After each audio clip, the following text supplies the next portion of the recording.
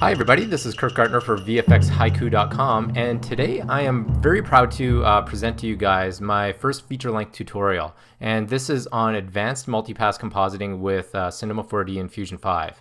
Now, I had just a ton of response to my original multipass compositing tutorial, just the introduction, and so I figured I should do something a little bit more in depth. And that's exactly what this tutorial is.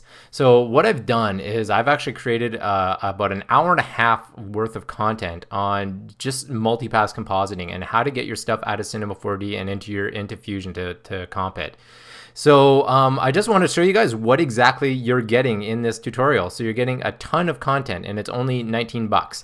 So here, let's just take a look. So what am I getting for my $19? Well, let's just go through and take a look here. We're going and looking at a whole bunch of different applications here. We're looking at Cinema 4D, we're briefly touching on After Effects, and then we spend the bulk of our time inside of Fusion. We spend almost an hour inside of Fusion, and then we do a few final little touch-ups inside of Photoshop. So inside of each of these applications, we cover a whole bunch of different things. Inside of Cinema 4D, we touch on working with 32-bit float texture maps, that we go over an overview of the ambient occlusion and global illumination settings. We take a look at the Fresnel fall-off shader because it has to do with reflections.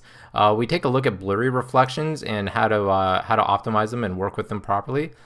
We also look at Z-depth passes and how you set up a proper Z-depth pass inside of Cinema 4D in order to do your blurring in your compositing program.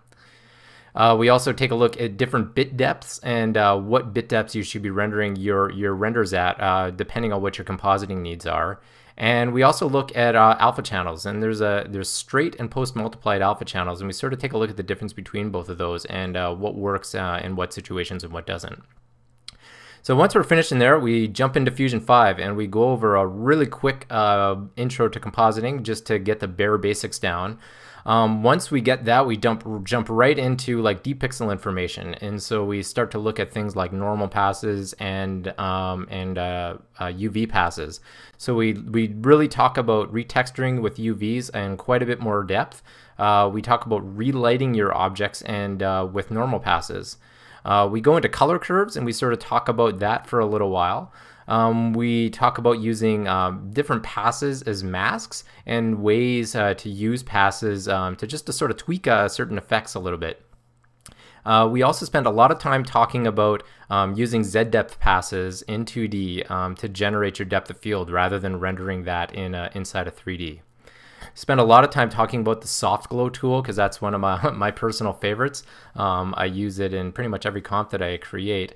It's really good for generating just like atmospheric effects in your comp. I talk about color correction quite a bit in depth there because we do a lot of color correction in this tutorial. We look at the highlight tool and how we use that to generate some anamorphic looking lens flares.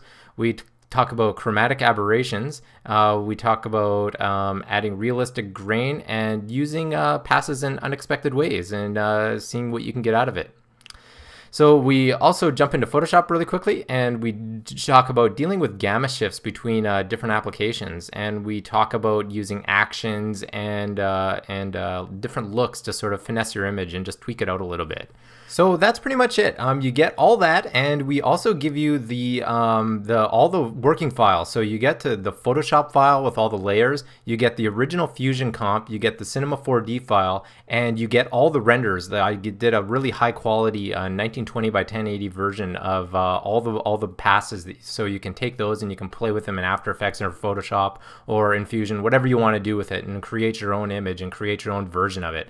If you guys create anything cool with this, please post it in the comments or post a link to it somewhere because I'd love to see what you guys are able to do with this. So I'm once again really happy to present this to you guys. I hope you enjoy it, and please if you do love it, send me an email so I know to keep making more of these. Thank you very much, and I'll see you guys later. Goodbye.